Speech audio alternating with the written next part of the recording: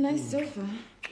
I bought it just for you. Oh, God. Oh, just a second. I can get this off. Just a second. No. Hold on. Eva. Don't take your clothes off. You want to do it with them on? Oh, I'm into that. Let me hike this up. Just... No. I can't do this. The bulge in your pants didn't get that memo, so... No. I need to tell you something. Yes. Whatever it is, yes. Yes. Look, I don't want to move too fast.